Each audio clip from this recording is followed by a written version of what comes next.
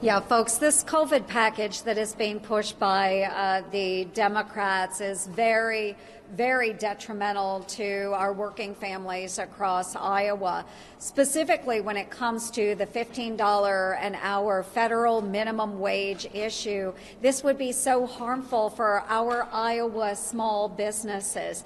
And the CBO does have the estimate that has been talked about where we would see the loss of 1.4 million jobs across the United States.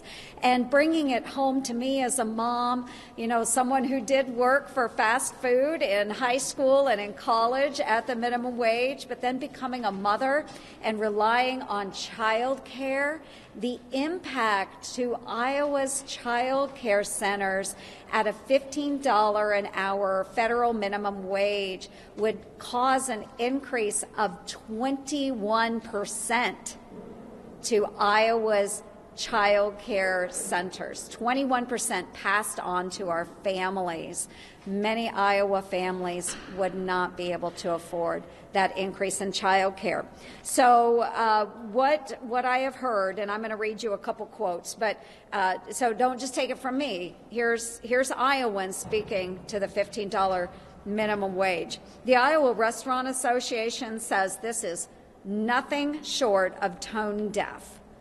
John, who is a small business owner in Des Moines, says, it would be detrimental to our ability to grow our business and add employees. Tiffany, a small business owner in Pella, there's absolutely no way I could hire the 5 to 10 people we usually do during their busy season.